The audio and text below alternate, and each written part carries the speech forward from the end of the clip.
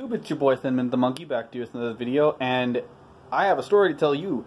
I almost fell victim to a check fraud.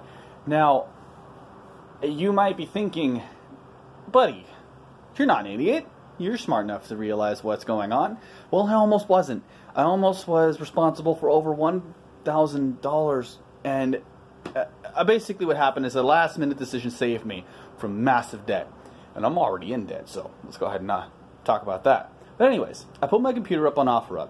I thought, okay, I'm tired of waiting for the Patreon to take off, so I'm going to go ahead and sell the computer and use those funds, and funds obtained later, to buy a better laptop. And the check actually ended up arriving in the mail, first class. It was whatever. It came into the package, and it was priority mail. I open it, and there's a check inside. I end up going to my bank, and the lady across from me tells me that this is a fake check. She blatantly explains why. She said that she doesn't recognize the bank. It's not, this is how things work. And I decided to just let them have the check. I was like, look guys, keep it, investigate, do what you need to do. But that's most of the reason that I haven't uploaded the video, which I'm actually working on. It stopped lagging as much. So this all right here that you're looking at, right now it's about, I'd say about half edited. So it's definitely on its way. So it should be uploaded by, this come Friday at the latest. But I just wanted to also apologize for not being as on point as I should be.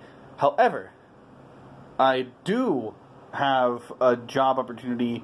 I also have more money being made. I donate plasma, and if you don't know what that is, it's like for those who don't have a job but like want to pay for their own stuff without being a burden to the person who pays rent. Like, for example, if you or your girlfriend works and the other doesn't, this is your way of making your own money and kind of making sure that you're not that much of a burden if you feel like you would be.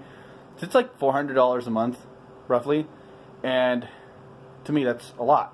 So anyways, my girlfriend and I, we've discussed basically where the money goes, and as things currently stand, I'm currently able to save about $200 for my own personal gain. Within about 6 months, I should have a beast laptop. Now, that's including keeping an eye on new products and new tech.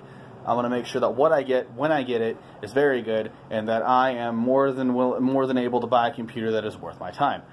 So by my birthday, at the earliest, that's in August, I should have a very good computer. But anyways, for those of you who have stuck around in this video, I want to thank you again for just being there for me, and wish your boy luck and hope he isn't a freaking idiot this time. Alright guys, I'm going to get back to the end of the video. Ciao.